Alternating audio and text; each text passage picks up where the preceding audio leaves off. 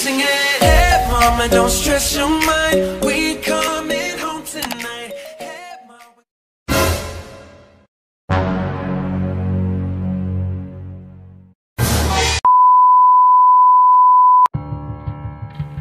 Warren Buffett once said, the more you learn, the more you earn.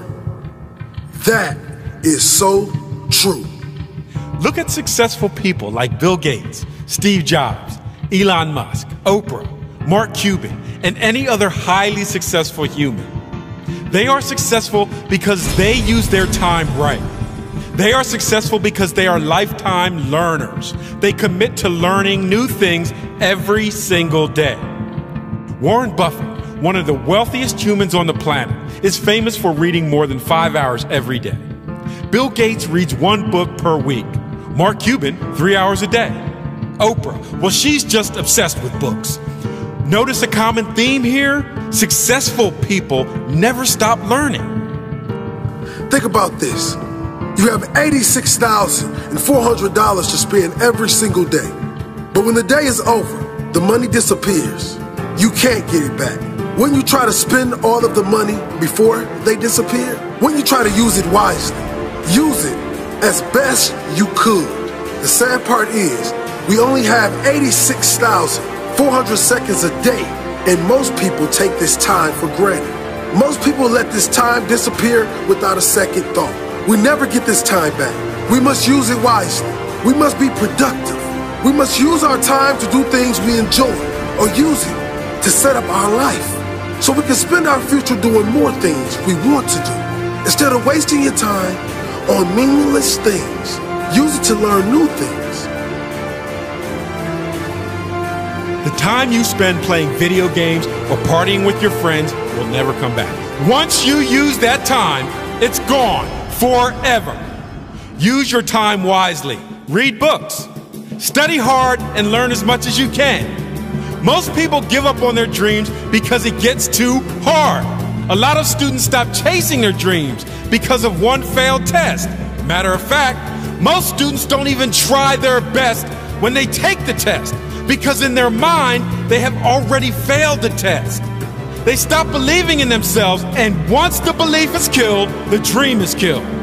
If you have a dream, you must do everything to make it into reality. It doesn't matter how many times you fail a test. Never stop believing in yourself. Life itself is a test. Sometimes you will fail, but the only way you can be a failure is if you stop trying. Whatever dream you have, use all your energy to make it into reality. Push yourself to become the person you are destined to become. If you want to get results you have never got before, you are going to have to do things you have never done before.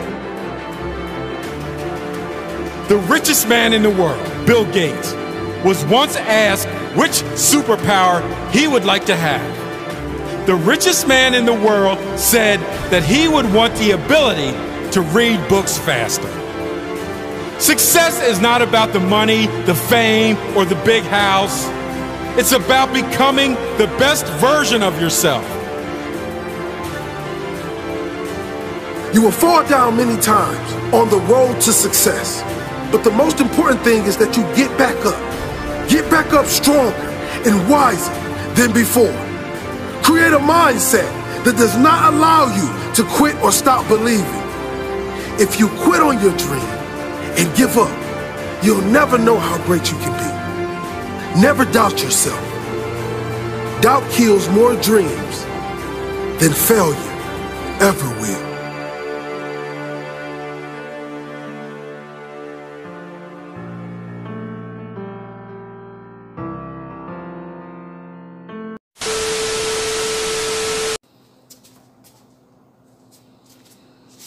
Hello guys, this is Marco Ikabakang. This is my first vlog. My vlog is all about how to motivate yourself, and sana makatulong to sa'yo kahit konting impormasyon lang.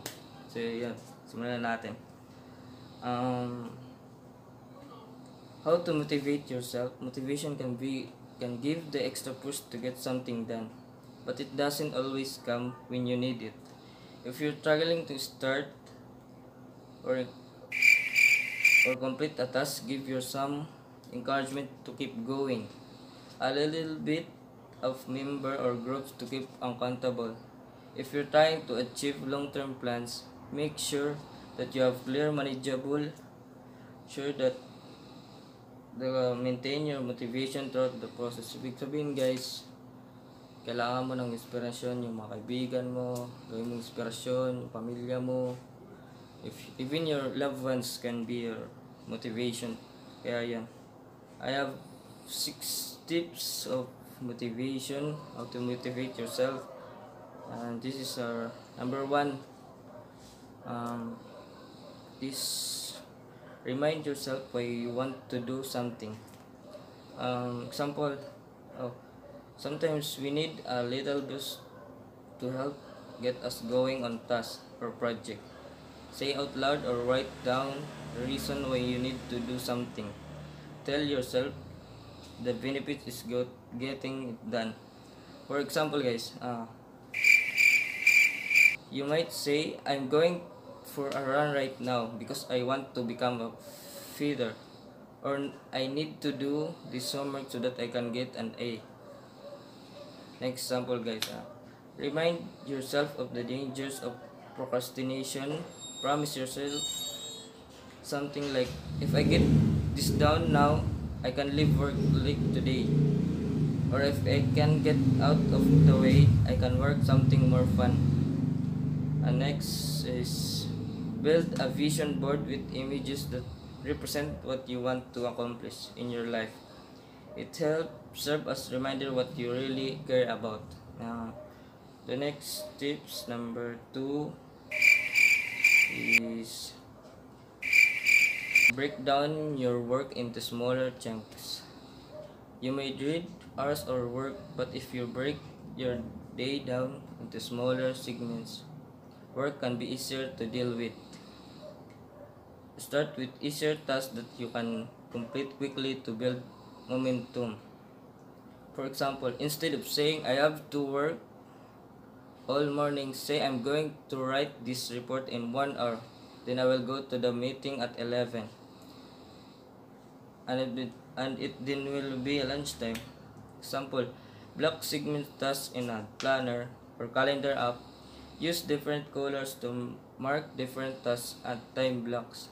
This can break up your day and make it easier to face.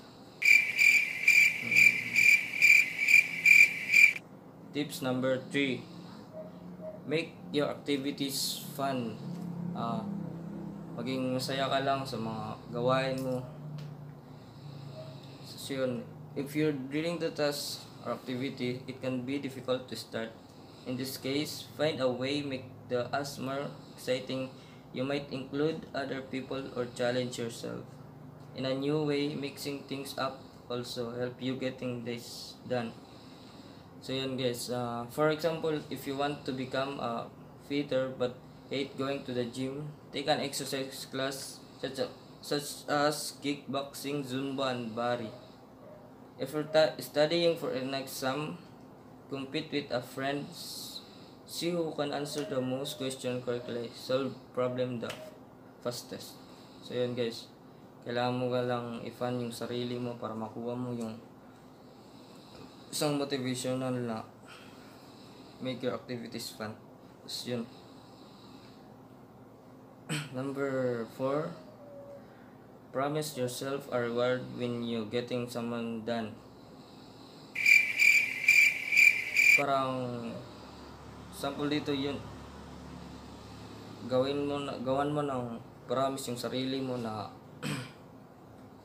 magkaroon ka ng reward para sa gagawin mong challenge sa sarili mo. Even it's just a small accomplish, but yourself then back.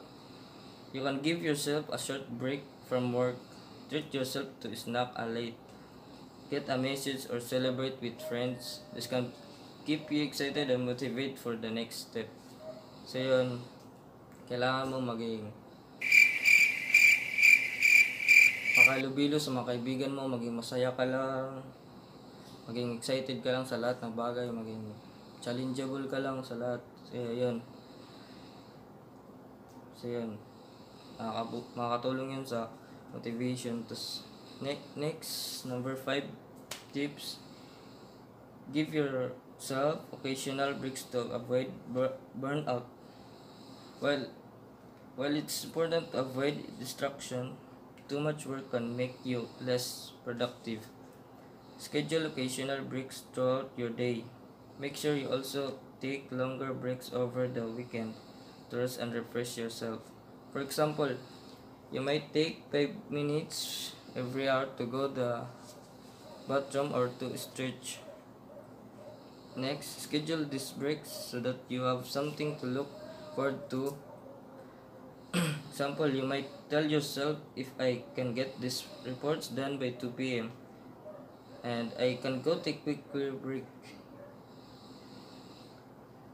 Next, avoid multitasking and getting distracted by checking emails and your phone. Your productivity will only suffer.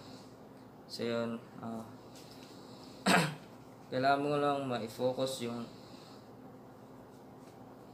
yung bagay mo na gusto mong gawin. Walang distraction dapat na ma-feel mo, makuha mo. Walang dapat ganun. Tapos yun, dito naman sa tips number 6. Tell yourself that you can accomplish anything. When it comes to motivation, you can be your own worst critic. To push yourself to do what you need to give yourself positive affirmation. Remember that you can get this task done if you put your mind to it. Next, if you find yourself thinking negatively about a task, force yourself to restate it a positive comment. For example, if I find yourself thinking, I have too much work today, I'll never get it done, say instead, if I start right now, it all get done before deadline. So yan guys, yun lang mga impormasyon sa how to motivate yourself. 6 tips lang yan, kaya kahit paano may paintindi ako sa inyo. At yun, sa motivating yourself, di lang itong 6 tips lang ang pwedeng matutunan sa pag-motivate sa sarili mo. Tulad din ng motivation sa pamilya, sa kaibigan mo, even your loved ones. You can get a motivate if they inspire you. So that, and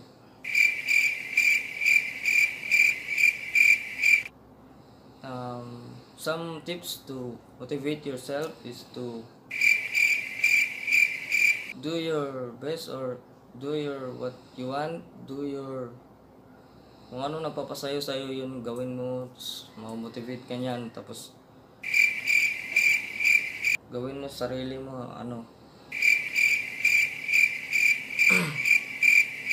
maging aggressive ka lang palagi. Tapos yun, Yahoo! The strike worked, Squidward. We got our jobs back forever! Forever! Forever! Forever! One eternity later.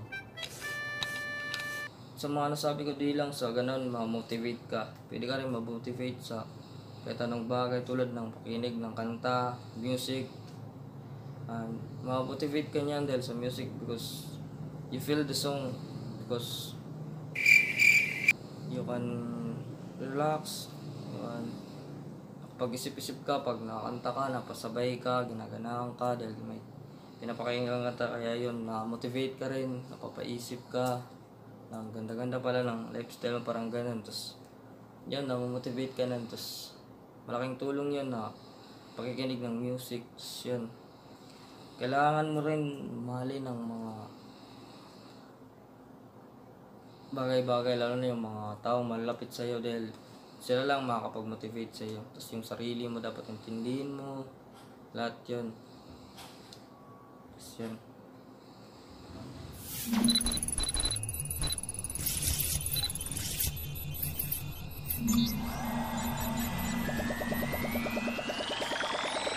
pag-motivate sa sarili, importante dahil nakakatulong ito sa atin pagkatao para ma-improve yung sarili natin sa bawat bagay na gagawin natin. So yun, dapat importante magkaroon ka ng motivation sa sarili mo. Tapos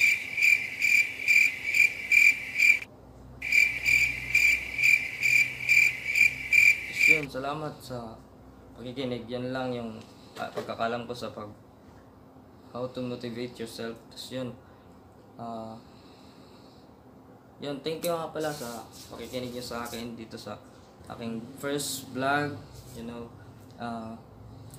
sensya na kayo, first vlog kasi ito eh. Tapos yun, salamat po sa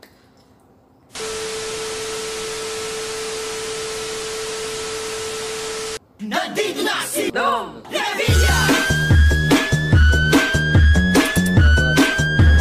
Dong Bombilya po, number 16 sa baluta.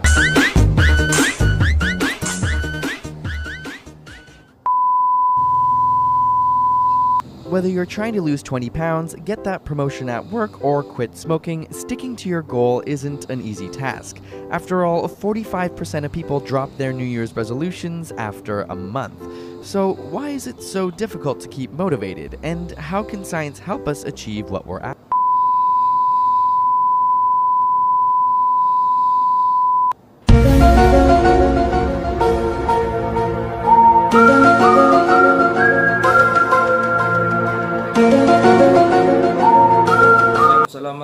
Salamat sa panonood ng vlog ko. Please like and subscribe. Don't forget to like and subscribe yo. And shoutout nga pala sa pamilya ko at sa girlfriend ko na nagmo-motivate sa akin. Sila yung inspirasyon ko at yun, salamat sa kanila, salamat. Ngayon, doon magtatapos yung vlog ko. Salamat, I love you all. Thank you sa panonood.